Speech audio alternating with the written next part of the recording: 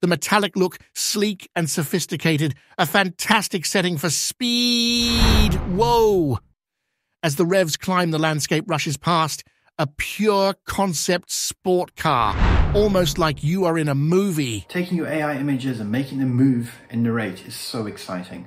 There's some really cool text-to-video tools coming out, and I'm going to showcase only the ones that have a really solid following. I had so much fun making this and exploring. I hope you enjoy and subscribe for more. Right, so let's get straight into it. I'm going to be using MidJourney first, then we're going to jump over to Pika Labs, and then we'll go into the narration part and then show you a little bit about LeiaPix. Again, all links will be in the description. If you want to find out a bit more about how to prompt, check out my other videos. Some really cool things in there around natural lighting, camera angles, and using concept. So let's go straight into it. So I've set up my own MidJourney bot. Check out my other videos to set up a private channel if you haven't already. So as we can see over here, I've just popped in a prompt to say, give me a first person's eye view of a dashboard of a concept race car, and this is the image that it created. Obviously there's a bunch over here that I could have chosen from.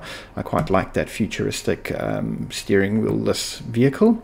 The concept car is probably up here somewhere that I created. Have a look at my other video to see how to create that concept vehicle. Alright, so once we've got this actual image, the next thing we're going to do is go into Pika Labs. So sign up for Pika Labs, and the description will be in the links.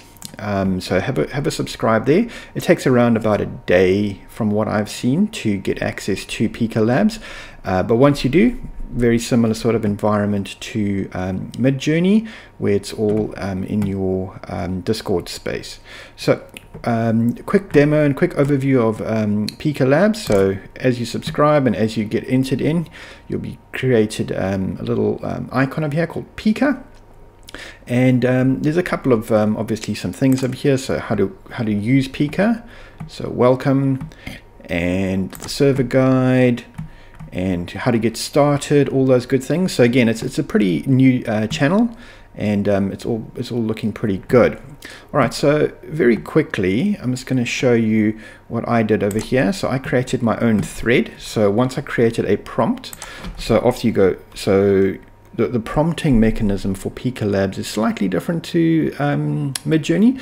So you type in /create, and then you'd create your prompt.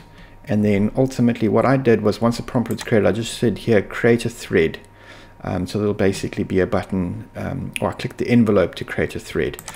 So create a thread just so you don't get sort of mixed up between all the other different rooms that you can create in.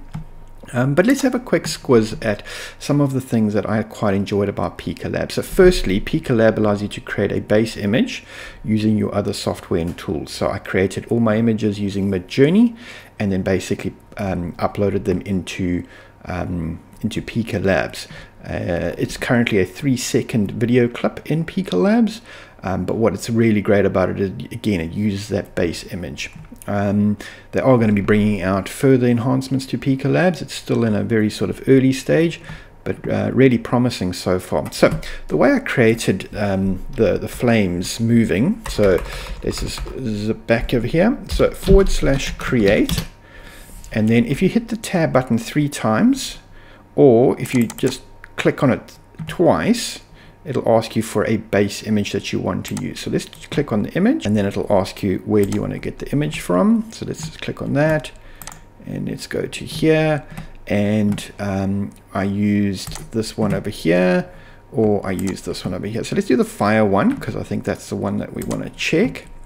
All right, so all we can do now is we can type in flames moving, and we can add in our motion, so it's -M, and 2 is the highest setting for the motion at this stage, and hit enter. And it'll take a couple of seconds. The server's quite busy, but while it's doing that, let me just quickly show you what I did over here. So the prompt moving through trees, highlighting speed. So as you can see over here, it's basically in this image over here, and on the side, it's basically rushing through. And what I did was also try to see if I could do some other effects. So let's click on this over here. So you can see this is a light show, and as you can see, the lights are moving. This was a static image from MidJourney, and you can see the warrior princess moving. I've got a ship in the background, so this is the Black Pearl. And this is ultimately the image that you saw in the video. So as you can see, the flames burning on the sides. You can start adding a bit more complex things, but I found the simpler the prompt and the simpler the image, the better. So this was a rock goddess that I created, but as you can see, the face and the hair is a bit weird. But again, I think it's going to improve a huge amount over the next little while. Watch this space. Alright, so how did I create the effects for the car with the smoke coming off it? I just hit super effects, and that's what it did. So again, really good use of the base image. It's a lot better than some of the other tools I've tried, so I think this is a really good step in the right direction. And have a play around with Pika Labs. So certain images work really well. I think there's a huge amount of showcase material, so I did a bit of a raging Pikachu as well. It looks a bit raged. I did my meerkats reading, and as you can see, some pretty cool subtle movements there. I did my little dancing bear, and he's sort of lit up a bit. Created that. This was quite cool as well. I took my base Mustang and added a rain effect. So it's really good at doing rain effects actually. So let's have a look over here. Okay, so it's taken the base image that I've created, and it's now obviously created some moving parts. So again, play around with the images, play around with how it works, and I think you get some pretty cool results out of it.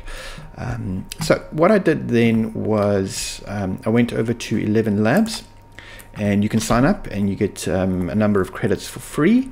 So what you do is open up 11 Labs, sign up, and then it'll take you to this space over here. So choose your voice that you would like to create. I quite like Joseph. They recommend using the 11 Labs multilingual, so click on that one. And you can just type in the text that you would like to create here. So a concept car driven for the first time, speed. And I think what was quite cool was it actually emphasized the speed function, which was really good. And hit the generate button. Alright, so really simple. And then to download it, down at the bottom over here, you just click on the download icon, and it'll ultimately pop it into an MP3 file which you can use later. Alright, the third thing that I did was using a tool called LeiaPix. And LeiaPix at this stage is free, and a really good way to sort of just add a bit more zoomy or zingy effect to a static image. It doesn't add motion, but what it'll take is a subject and move it around. So let's have a look at what it will do for a rock goddess, for example. So let's take this one over here. So you click on the upload button, you add it in. It'll take a few seconds to just obviously upload. All right, and as you can see, it has already taken the image and created a zooming swirly effect and massive emphasis and depth to this picture immediately. You can play around with the animation lengths, so 6 seconds, 5 seconds. You can do the animation style. So if you wanted to go into perspective, that's what this is. You can do a nice wide circle if you wanted. You can do a normal circle. You can do horizontal. So I quite like the perspective. You can change the motion. So regular, less, more. All right, so just go less, more. You can change your focus point. So center, far. And as you can see, it's changed the effects quite a bit. And then some advanced editing as well over here. So you can have a play around with the amplitudes, zing around with that, and yeah, you can create some pretty cool effects with just using this. Again, looks pretty fantastic. Again, to create this image, use MidJourney. Have a look at one of my other videos to try and get some inspiration and how to do the prompting. All right, so to download it, you just click on share, and you would then click on MP4, and save it, and it'll download into your environment. So those are the couple of tools that I use. So MidJourney, Pika Labs, LeiaPix, and obviously for the narration using the 11 Labs. So pretty cool. And to stitch it all together, I use Filmora. So Filmora is a software tool which is used for video editing, which I then ultimately just zip it all together and create the video. If you're looking for more inspiration and more concept videos, check out one of my other links. And happy playing, happy fun, and see you later.